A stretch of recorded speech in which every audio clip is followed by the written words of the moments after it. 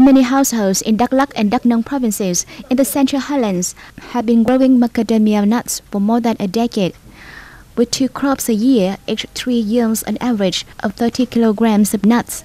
Planting macadamia trees is clearly more economical than coffee, not to mention that they need much less water.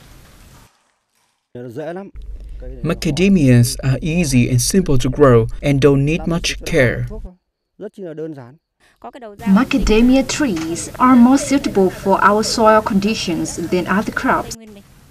Those in the business have recognized that there is plenty of room for developing different products from macadamia nuts apart from dried macadamia.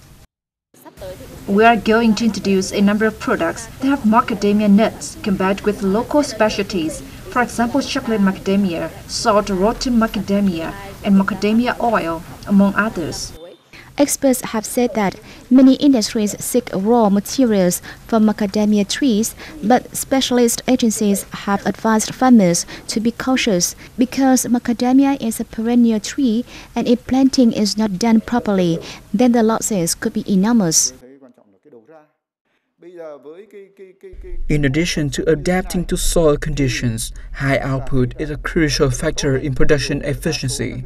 Planting macadamia trees has been effective so far, but we must be cautious and avoid repeating previous mistakes.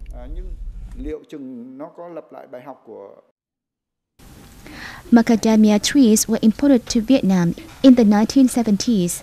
The Ministry of Agriculture and Rural Development officially adopted a plan in 2016 for their development in the Central Highlands and Northwest region.